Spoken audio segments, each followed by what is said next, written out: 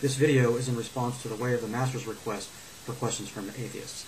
They said they weren't going to answer the questions from the great big bore, such as where did Cain get his wife, because apparently those questions have been answered before, although I have to say I've never heard a satisfactory answer to that question, but it's their show and they can answer or not answer what they like. Frankly, I think if I were them, I wouldn't want those questions floating around unanswered because it creates the impression that they can answer them, but that's their choice. So anyway, I thought about it, and I think I've come up with a question that I've actually always had about Christianity that maybe they, as Christians, can answer. It's really a very fair question, so I'm going to give a little background about the question and then I'll ask it. If they decide to answer, they can edit this however they choose, so the rest of this video I'll be addressing directly to them. Gentlemen, often when atheists ask Christians why they believe the Bible is true and why they feel justified in accepting it as factual, several points will be brought up. For example, a skeptic may point out that several texts were rejected for inclusion in the Bible in committee, and many of these rejected apocryphal books contradict the books that were selected for inclusion. One argument theists will make is that God would not have allowed untrue texts to be included and true ones to be rejected, so these men must have been acting under God's guidance.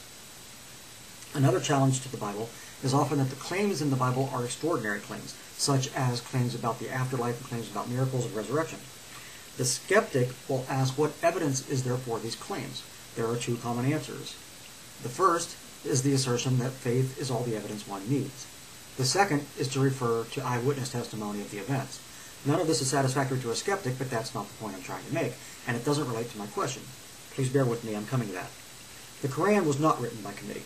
It too claims to be the inspired word of God. It too has claims of miracles. It too describes the afterlife, and there are eyewitness accounts of Muhammad's resurrection. And it too can claim support from the faith of its followers. All of these are arguments Christians use to support their belief in the Bible, yet the same arguments are made for the Koran, and Christians reject the Koran's validity.